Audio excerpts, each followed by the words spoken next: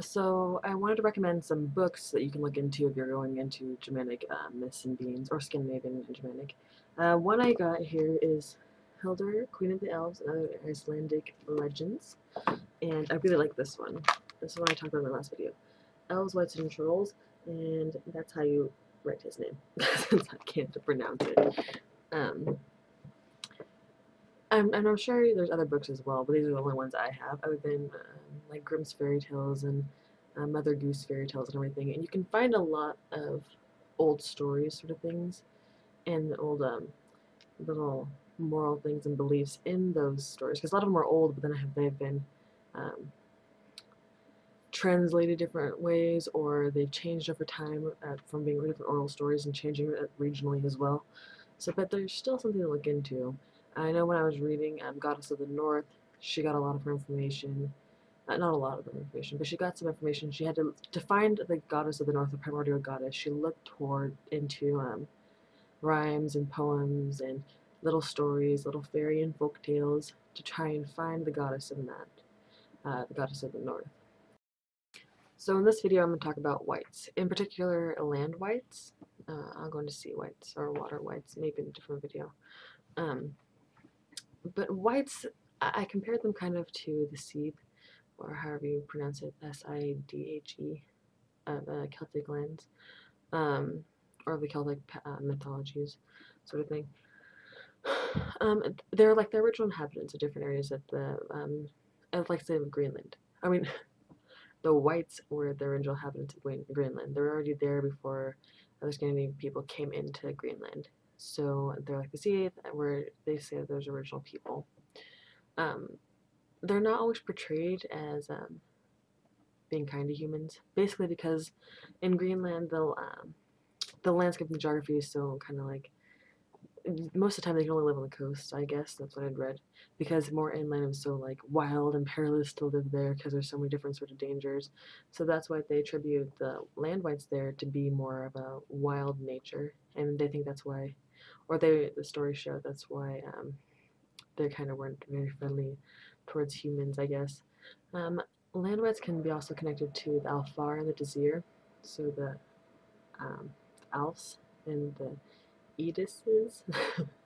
And I think the Desir are, there's like a Edis is supposed to be like your family spirit guide sort of thing, sort of way. Sometimes they see it as like a dead ancestor or an original ancestor has been watching you, or something that's just connected to your family that watches over them. But the way they've seen described is that it's like sort of a spirit, not an actual physical being, but it might have once have been. I could be wrong though. That's what I've read. So do your own research. Always do your own research. You can get inspired by something I say, but do your own research. Because I'm just telling you, reiterating what I've read. You could read something else or believe something else. But the good thing about the land wights, some of them did work with humans, or they were known to work with humans. The thing is, you can't scare them or anger them in any way, because then you're going to get in a load of trouble. Say, when they would come into port, they had to take the head off of the front of a ship so it wouldn't scare the land wights. Before they could build anything or release land or anything sort of that nature, they had to get the permission of the land wights, basically. They have to work with them, or else everything's going to go wrong for them. If you piss off a land wight, basically, you're screwed. So I see that sort of like as working with fairies again, because that's what the original question was, is there's anything such of Germanic, Norse and Germanic fairies or folk creatures that are related to that. So I see it kind of like that. Like if you start working with fairies or a house fairy or something, a lot of times I'd say about giving it offerings, sort of thing, or like giving it food to appease it, sort of like that sort of thing. And that's the same thing with the land wights. You can work with them and they'll work with you, but you can't scare them or anger them when you have to appease them, supposedly. I kind of connect land wights with the genus loci, sort of in a sense too, the local spirits of a place. Um, Even though a lot of times I talk to people about the local spirits, they see them more as like a ball of energy, sort of thing, or collection of energy, instead of a physical being, so to speak. Whites also have a lot to teach us, or in myth they've had a lot to teach people, and then even I know with sea whites there's one tale of a fisherman or a sailor, sort of fisherman sailor, that kept a sea white captive because he wouldn't tell him any of his lore, so to speak. And there's talks about going to different sacred places, and you bring food there to eat yourself and also to give to the Land Wights. And that makes me think of how, some stories of you going and making sure you look where you're going pee or to the restroom when you're outside, because sometimes they've said that somebody's like a guy's gone up to a tree and has taken a leak there, and he didn't look what he was doing, and he kind of went on a different an elf or a land wight or however you want to, because it shows up into both Celtic and other sort of mythologies.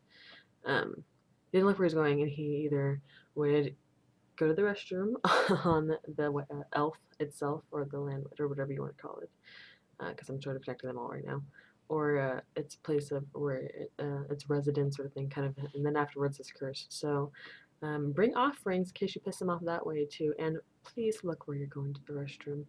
And that's my short little video on land wights. They goes really in depth on different things. And they're connected to a lot of different beings as well. And later on, they'll blend stories of they'll mix land wights with trolls and other things too. So read your folklore and get to know